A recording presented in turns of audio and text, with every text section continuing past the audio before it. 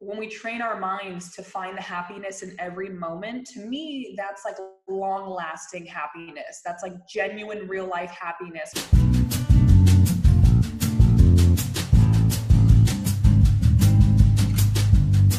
So welcome to the Tea On, where we sip tea and we talk about things. I don't have tea today, so I'm kind of fake, but there is water in this, so I'm very excited. Water is also cool too, so it's the water on today. But today I'm so excited, not only because the person that I'm talking to is like such a bright light, but I think we're kindred spirits, and it's really nice to talk to somebody that I feel like I can just connect to and really have an organic conversation, especially an organic conversation about something that is so important and so prominent in our generation and society. So it's really nice to hear your perspective on it and maybe see if we can help some people see themselves a bit in this conversation. So without further ado, I am here with Miss Megan Gallagher, who I'm definitely going to let you introduce yourself, but I mean, yes. TED Talks, you're a best-selling author, writer, host, I mean, all. Thank you so much, Jazmin. I am so excited to be here today. I am so honored. Like Jazmin said, my name is Megan Gallagher, and I am a 24-year-old two-time TED Talk speaker, #1 best-selling author on Amazon, nonfiction, currently working on my 4th book. And I'm also an AfterBuzz TV host and a writer, as well as anxiety advocate for teenagers. And I also speak at middle schools and high schools. And I also host my own podcast, Reaching New Heights. And I feel like my purpose and mission in life is really just to change the school system and to really help teenagers. And from my own experience when I was younger, I remember vividly, how alone I felt with struggles, and there weren't any open conversations about mental health or self-care or, body positivity. So I was like, well, I guess I'm the only one feeling this way. And now I realized it's far from the truth, but I just, I really want to just be the role model that I wish was around when I was younger. Absolutely. Yeah. I mean, that goes hand in hand with like the notion of like being the change that you want to see. Yes. I love the fact that you mentioned that like you felt alone in it because there wasn't a dialogue, because I've seen that happen. And it's one of the biggest reasons why I wanted to go into journalism was the fact that if we're not talking about things, we think that we're alone in that experience. And that can really it can really drive the suffering much deeper because you don't feel an outlet to express it. And so when we have conversations on our platforms, we can really just bring light to it and hopefully healing. Yes, yeah. So you being an anxiety advocate, I think you're the perfect person to talk about anxiety basically, and what it's like and how we can really properly maneuver it, because I don't know if it's necessarily something that you can really fully eradicate, but it is something that you can learn how to cope with in the healthiest manner, you know what I mean? So yeah, I want to talk about your experience with it and my experience with it, and how we can do that. So the first question that I have that I think is really important, because I think it's evident that we need to normalize the idea that anxiety looks different for everybody. Yes. So I was curious to know what anxiety looks like for you and what your journey with it was. Yeah. And that's honestly, Jazmin, that's such a great way to put it, because I noticed that, the word discrimination, I don't think it's just for like race or anything, but I've been personally discriminated against, with my mental health. And I thought that was really interesting, because I remember in high school, I had boys and friends, and people would be like, you, Megan Gallagher, of all people, you have anxiety? Like, no, you don't. And I just felt like, well, do I deserve a right to be anxious? And I struggled with that for a long time of, I'm being raised in a really nice community. My family has money. We have food on the table. So for a while, I felt that guilt of, well, what do I have to really be anxious about? And I would kind of like guilt trip myself. But then I realized, well, for me, my anxiety is hereditary and it runs in my family. And my mind naturally is raised, my mind naturally just wants to overthink and overanalyze and kind of worry a lot. So to me, yes, like I've done a lot of inner work, but I also can't help the fact that it's just how I was born with a mind that wants to do that, although I'm old enough and more mature. But, I've had so many people kind of just say, well, but to me, I'm a high functioning anxious person. So, like you said, depression, anxiety, I think we have stereotypical what it looks like. It's going to be someone who sleeps until noon, who, is eating cereal out of bed and just watches Netflix for hours and cries a lot. But it's not really the truth. Like, there are people who are high functioning who, to me, their way of like dealing or coping with anxiousness or negative thoughts, it's by cleaning and organizing and actually like getting stuff done and having a schedule, because to them that makes them feel fulfilled. It makes them feel like they got stuff done. So that's how I act. And I am really extrovert, super social, really outgoing. So that's how I am. And that's just how, to me, growing up, I used comedy and humor, and I was the class clown and always in the school assemblies and the skits and the plays and being like the goofy character, because that's how I coped, and I kind of like, deflected my anxiety. And that was, but that's just, I think it's important for people to know, not like, people just show it in different ways. Mm-hmm. Yeah, and a lot of people internalize, you know what I mean? I found myself internalizing it a lot, and I've had the same experience. I think being somebody who is more extroverted and who does like to be, social, you can kind of, it'll throw people off when you say that you identify with anxiety or that you felt anxious, but yes, it comes in so many blankets and so many forms. And I think people need to know that so that they can understand that, like, it doesn't look one way, and that doesn't mean that there's only one way to deal with it either. You know what I mean? There's a lot of mechanisms. And so, yeah. And another thing that I really thought was interesting was, you being 24, I'm 24 as well. So we're, Woo! I know we didn't even talk about that, but I'm like, we're the same age, crazy. But, we're in this like really distinct line where we can fit in with millennials, but we can also fit in with Gen Z. But being 24, I think we also remember what life was like before social media, but are also really keen on the fact that we did grow up, our adolescence was tied into like the rise of MySpace and Facebook and stuff like that. Yes. And obviously, social media has played such an incredible role in anxiety, I think, when it comes to like comparing yourself to others. So, but also it's helped be a tool for awareness. So where do you stand with social media? Do you think it's maybe worsened things, or? That's a great question. I personally feel that it's kind of like a catch, 182, whatever it's called, a catch 22 or something, where it provides so much insight and it is so helpful. And I do feel like in 2020, there are so many open conversations and people have forums and blogs and columns about mental health. But, I also feel that, social media is still social media. For me, if I were to wake up, jump on my phone and I'm like, I can start feeling the feelings of, FOMO, missing out, not good enough. I can feel that starting to come in. Right. But I think it's really powerful just when you like wake up and you just like center yourself first, and you kind of just realize, while I'm scrolling, like I can still scroll on Instagram and I can still be mindful.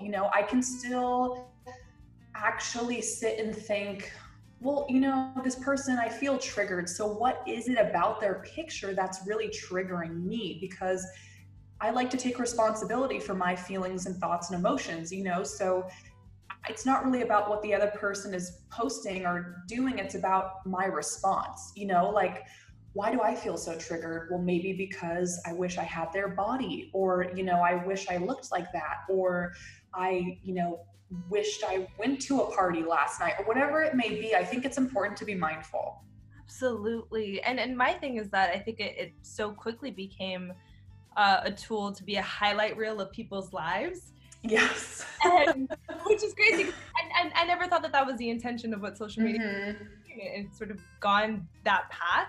And so I will say, to anybody who does experience comparing your very real life to what people show and their lives to be, which is normal, odd, you know, to really monitor who it is that you're following and who it is that you are scrolling and ingesting every single day, because you do have control over that. You know what I mean? Yes. Weeding out my following really helped me to get back into that place, and committing to the idea of like not going on my phone the minute I open my eyes in the morning, and like, because yeah, that makes a huge difference. Yes, it totally does. And one thing that, because I just mentioned control, and that is something that I think you mentioned as well in your incredible Instagram post today. Yeah. Is this notion that our lives and who we are is a product of our choices. You know, we live in a participatory universe, and so our immediate environment is sort of reflective, and it's a mirror of the choices that you make, who you decide to wake up to be, and the life that you decide to live. So what are some ways that we can actively choose to be the best versions of ourselves and to be able to conquer our anxiety? Yes. So I think the best way we can do that is, one, just noticing, you know, when we do feel anxious. I think self-awareness is number one. Like, just be self-aware of, is it a certain time of day that kind of your thoughts kind of go like scattered and you're like, wait, whoa, like come back. Like, let's stay in one place at one time. And, or is it, you know, talking to that one family member that always, you know, it just triggers you no matter what. It's just being aware of, you know, your triggers, and being self-aware of your thoughts and your emotions when you're around certain people, or when you're in a certain place or a certain time of day.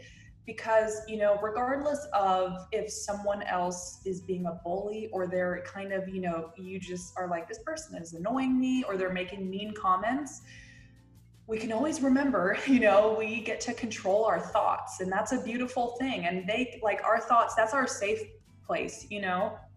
And it's just important to remember that person, they can't, you know, they can't like buy a space in there unless we allow them to do that and we give away that power. So I think self-awareness is one. I think two is journaling or doing deep breath work, and really just noticing, you know, well, where did my mind go? Because I woke up this morning, and it's kind of like a trail of breadcrumbs, you know.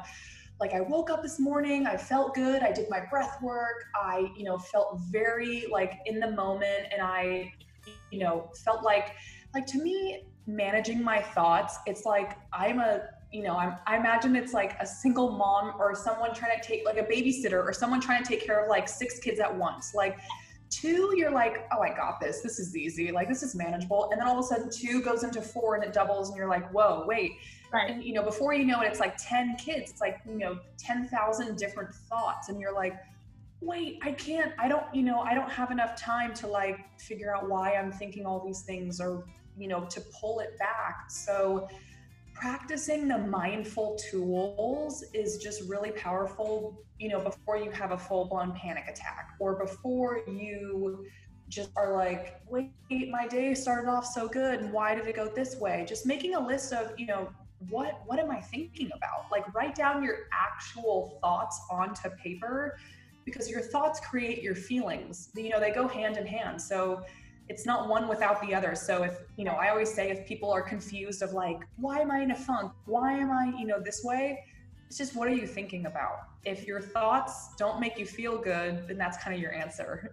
Exactly. Totally. Wow. I love that you said that. And I've never even thought about it in that way, but it's so true. And journaling has changed my life. I mean, I go through like 5 journals a week, because I'm constantly like, I'm having an emotion. I like write it out. It's incredible. But you mentioned the idea of like having spiritual like tools, not spiritual tools, but I always mention like your spiritual hygiene or your spiritual toolkit, because you know, the idea of like just like regular physical hygiene, you can't take a shower once and think that you'll be clean for the rest of your life. So, right. You know, when it comes to your mental health and your spirituality, you know, you can't just like meditate once and think that, you know, you're going to be cruising forever. It's definitely, it takes commitment and it takes consistency. So what is one part of your routine that you think maybe everybody should incorporate, like maybe just one thing? Because I mean, for me personally, I have like a million, but Yes. yeah. So I'm a self-care queen. I love it. I would say number one thing is honestly breath work. To me, like when I was younger, I loved therapy. I loved EFT tapping. I would say, okay, between breath work and EFT tapping, those are like a tie because like EFT tapping, it stands for emotional freedom technique. And basically you start off, like this is the karate chop point on the side of your hand. So you start off like whatever's going on in your life, you start tapping, like, even though, my roommate is annoying me, or like whatever is going on, whatever stress, even though that boy didn't text me back, even though that person looked at me this way, whatever it may be, that's just causing you stress. One, don't judge yourself for feeling that way. Don't beat yourself up. Don't try to like, wait, but it's my sister, but is this, how you're feeling is how you're feeling. Don't try to judge yourself or shame yourself. Honor what you're feeling and then just work through it. Even though I'm feeling this way, I know that we may have a different sense of humor, or I know that what my sibling does, it's out of my control. And I know that, I'm not a reflection, like just doing things to kind of like help you get to like a conclusion or to a more positive place, and replacing the negative thoughts with positive thoughts. But I love breath work. I love just lying on a yoga mat. And to me, that's like go-to. Or if I have done this too. Like I've been on a plane before or in a car and I've started feeling anxious and I'm like, okay, I know what to do. So I'll like, if I'm on a plane, I'll go to the bathroom and I'll literally just start going like in and out my nose super fast. That's like a Tony Robbins method. It's really good for like calming and centering. And then, or, if I can lie down, I'll do like really quick, like deep belly breathing where I push out my stomach really far. But yeah, it's just like coming back to the present moment. I have to do it sometimes 15 times a day, but it's okay because it's just, it's building that muscle of, okay, it's 12:30 and, kind of just grounding yourself in the present moment. Yes. Oh my gosh, you're like speaking my language. It's so. I know. I could talk about self-care for like literally 5 days straight. Thanks, 100%. And like I work with breathwork basically daily, but there's like one specific routine that is so insane. Like, I'm sure like the belly, chest. Yes. I try to do it once a week. I love that so much. You release, and I think that's you don't realize how much pent-up energy you have.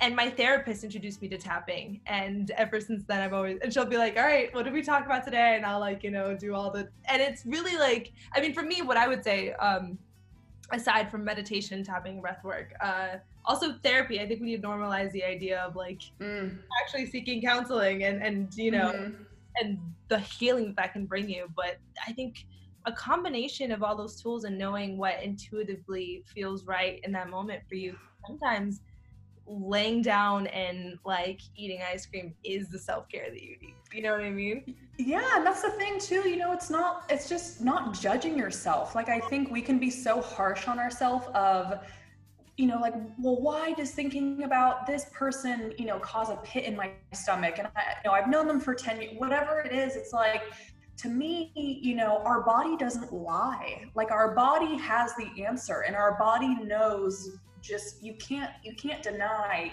if thinking about something causes you a pit in your stomach, you can't deny that. So I think it's important to like trust our gut feelings and our intuition, and just to really listen to, that person texted me and I felt like a, elevator, like a roller coaster, like a drop in my stomach. So that's trying to tell me something. And I think just really knowing like,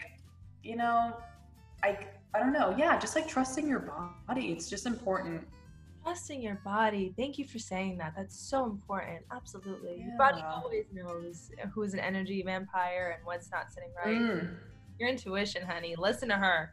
Oh my gosh. I straight up have had so many moments where I'm like, oh, this is my intuition. Okay. I could go on for hours about that, but I won't. I know. Because I really can. But another thing that you brought up in your Instagram post, which is something that I was really excited to bring up, especially because it's something that I personally am like conquering right now.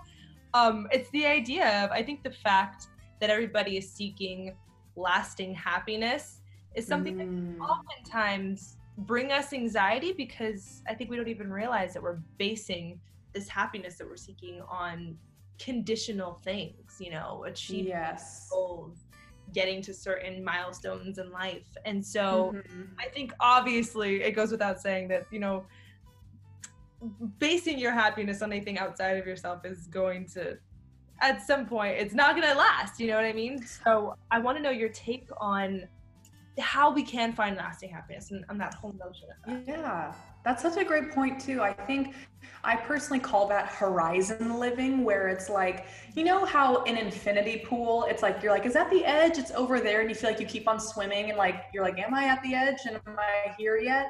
To me, that's like, you know, looking at the horizon in the distance. It's like, it seems like you're always like, oh my gosh, how far does this go? Like, you know, if we tell ourselves, or we train our brain, or maybe we grew up in a household where our parents rewarded us, you know, once we got that A+ on the test, or once we got first place in the competition, it's, you know, it's this way of conditioning where we believe that, okay, or we only give ourselves permission once we finish something. So, you know, we start thinking, oh, well, you know, I can't be happy on the way there. Like, I can't, you know, choose happiness during the journey. It's like, I have to just be happy once I get that gold medal and I won. And then, but then it's like, I don't think you will be happy, because you've put, like, once again, happiness is literally a light switch. Like, you can choose to go on and off whenever you want. So I think we forget in those moments that we have the power within all along. And it's not about a gold medal, even though those things are amazing. And I'm a total, like, you work, like, you go, and like, I'm a total hard worker myself, but it's just like, you know, we should train ourselves to like realize that happiness is the journey, and that's like the extra thing. And I don't think it's a coincidence when people kind of start getting into a depressed, you know, state of mind, when they're like, you know, I've accomplished so many things and I've done so many things, yet I'm not happy. And I'm like, well, maybe because you're talking about things and accomplishments, and you're not like just realizing, wait, my happiness is my responsibility. It's not anyone else's. And I have to decide that for myself. And I have to realize, you know, I don't know. I think it's just a really powerful thing when you actually realize that you can be like, you can choose to be happy in this moment, like right now, with a snap of your fingers. And when we train our minds to find the happiness in every moment, to me, that's like long lasting happiness. That's like genuine real life happiness, where we don't give away our power and base our internal off of the external. Yes, absolutely. Wow. That was so powerful. Thank you. Wow. Of course.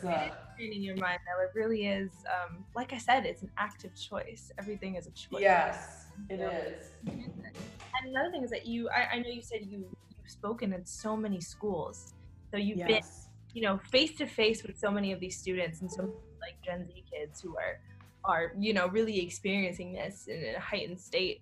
And I'm curious to know your perspective on this, because while on one end they've had to deal with social media and the anxiety that it can bring of comparing yourself to others and all of that, I also think, and there's statistics to prove that this new generation is the most willing to go to therapy, the most willing to do themselves into self-care. They're recognizing the problem and they're doing something about it. So what is your perspective on this generation? Do you think that they're going to be the ones to maybe open the dialogue about anxiety and maybe really conquer it, or what do you think? I think so. Like, I really think that this generation and like Gen Z and the next generation, I really think that they are like the generation that's just going to change it. And I think this change has been building up for so long, and it's, you know, slowly the last like 2 decades, or just anything since like 2000. I feel like slow changes have been happening in the early 2000s and then 2010s, and I think it's just been gradual, more open conversations, and we've seen more celebrities speak out about their mental health struggles. And just, I think it's been so refreshing, because I really feel that when we just are like open talking about something, then it becomes less, like taboo, or like, oh my gosh, don't talk about that, that's bad. But it's like when we just discuss anxiety, suicide, depression, bipolar more and more and more, it becomes, just, I don't know, I feel like we take away its power almost, rather than avoiding it and never talking about it and not educating young people on it. Then it just becomes this like scarier, more daunting, heavy thing of like, oh gosh, if I have this, no one, so I think the more open honesty, erase the stigma, and just let it be known that like a lot of people in today's society, struggle or suffer, and they could have amazing jobs and do amazing things. But, it's like, it's okay. And I think just letting people know that you can take medication and still follow your dreams, and like, have like fall in love and get married and have a family one day. It's like those things, you can live with it. Yes, absolutely. And that brings up a beautiful point, which is like, is your goal really to rid yourself of it? Like, do you find that is that potential, that possibility there, or is it more a matter of like finding a way to live with it in a way that is still fruitive? Because I don't know. Yeah, I think like for me personally, or just your take on it, because I think a lot of people are seeking a way to get rid of their anxiety and to, live a normal life. And I think the truth of it is that, it kind of just is a part of us, the way that like our shadow selves are a part of us. And it's a matter of not judging it yourself and finding ways to deal with it that makes sense. But I don't know, maybe if that's a one-minded way of thinking of it, and maybe there really is a way to live a life without anxiety. I don't know. Yeah, I mean, I think it depends on a lot of things. I think it depends on, if it's hereditary for you, if it runs in your family. I think it depends on how your anxiety came to be. Like if you had a traumatic, moment as a child, and then, since or a near-death experience or something.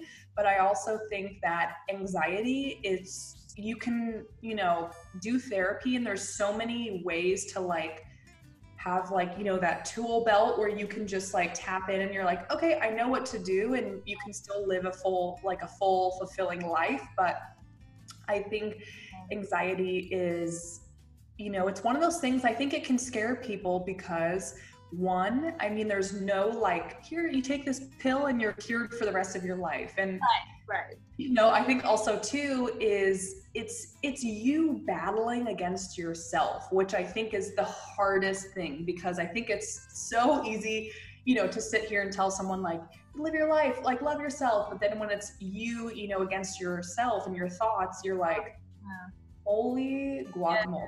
Yeah. Like, this is unreal. And it's an everyday, journey. And like, I don't know, for me, like I have moments where I feel like I want to cry, or I just want to give up or something. And I'm like, okay, Megan, like, bring it back to the basics. Like, when's the last time you did deep breathing? Like, I have to check in with myself, and I have to act as my own therapist.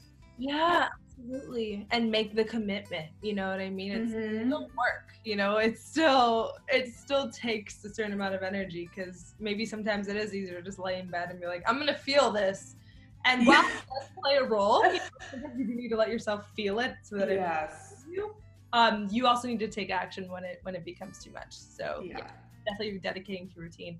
Are there any last and beautiful things that, you dropped so many gems, but if my gosh, right now who's watching and who's maybe new to the idea of dealing and coping with anxiety, is there any maybe one thing that you would love for them to take away?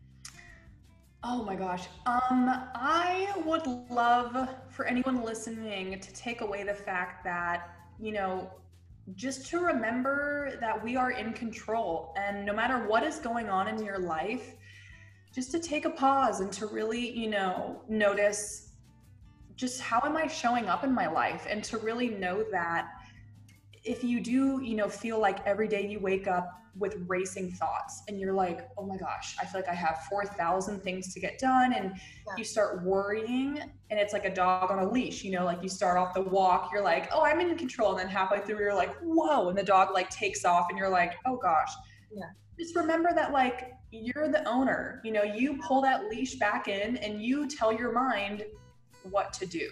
And just to know that you deserve to feel amazing, and you deserve to give yourself that gift every single day. And it doesn't matter where you are or who you're around, you can choose how you want to feel. And I think just having that, power of, wait, just because I'm on an airplane, or just because I'm sitting in traffic, or just because I'm, talking to like that one family member, or that, that this person is like negative, or whatever it is, you still can choose how you want to feel. And that's a beautiful thing. And you can still choose to like, just kind of, tune it out and just imagine you're on the beach in Hawaii. Like seriously, like we have the power. And it might sound kind of kooky, and some people might think I'm like cuckoo, but I do that all the time. Like, if I feel just like I'm bored, or, I'll just start imagining me being on stage with Oprah. And then my mind, my body starts to feel better. And I'm like, wow, I have more energy. The pit in my stomach kind of dissolved. And oh my gosh, of course, whoa. And then so to me, I love just kind of like flipping, that switch of like, okay, let's go into like imagination land. And it makes me feel better. Yes. Absolutely. Me being like an only child, I live in my imagination, and that is absolutely an amazing tool, and it'll directly reflect in your surroundings, how you feel outwardly. So yeah, that was an incredible thing to leave them with. And anything that I would add is the idea of embracing presence, because personally I find that a lot of my anxiety derives from when I'm living in my past or I'm living in my future, and I find very much in the future. Yes. So much peace, right? And I'm sure you can attest that comes with just being here right now and feeling your environment and hearing the sound, and like being, which sounds so vague. And you're like, how do I just be? But like be, that's it. Yes. So yeah. True. But you are incredible, and you said thank you. I'd love for you to just plug anything, because I'm so excited to hear about it and see what new insights you have for the world. Yeah. Okay, so everyone can find me on social media. I'm literally everywhere. I have my website, meganwgallagher.com. My name, it's long to spell, but I'll just do it. So Megan, M-E-G-A-N, there's no H or extra A or a Y. And then so Megan W, the letter W. And then Gallagher, Gallagher. You got to do a little dance because it's super long. Just like the show Shameless, all that stuff. And then, so Megan W. Gallagher, that's my handle on Instagram, Twitter, Facebook.